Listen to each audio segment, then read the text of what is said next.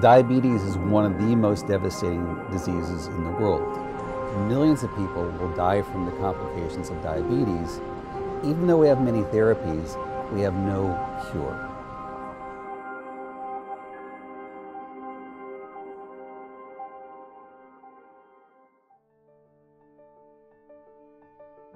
We believe that we have a new technology that produces a new approach to the treatment and potentially cure of type 1 and possibly even type 2 diabetes.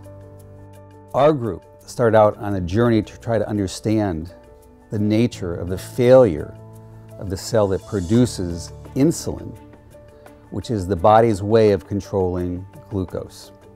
The beta cell is a specialized cell in the pancreas of our body that is the sensor for sugar, and in response it releases insulin, which is the hormone that controls our sugar levels in our body, and that is essential for our normal metabolism.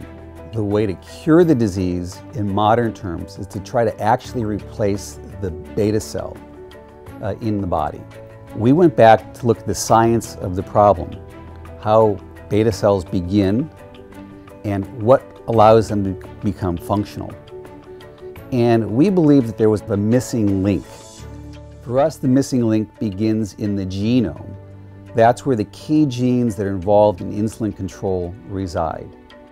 A factor called gamma, that's the transcription factor that we identified, actually controls that switch, that metabolic switch, that normally occurs at the beginning of life.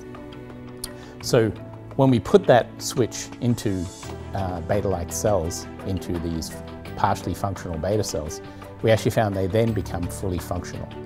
And when they become fully functional, then we could transplant them into animals and see the immediate drop in glucose. What we actually did is insert the switch back into the non-functional cell, introduced it in a way that we could actually turn it on, and when we flip that switch, the cells now become responsive to glucose and release human insulin.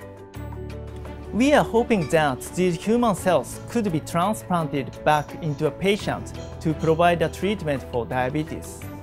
We are excited about the finding because now we are able to do human disease modeling and drug screening for diabetes.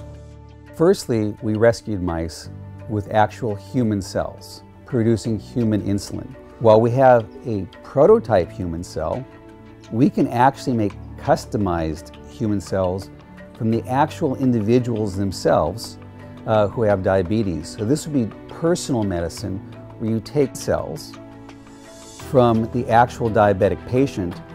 We can convert them into functional beta cells in a dish, then transplant these cells back into the patient.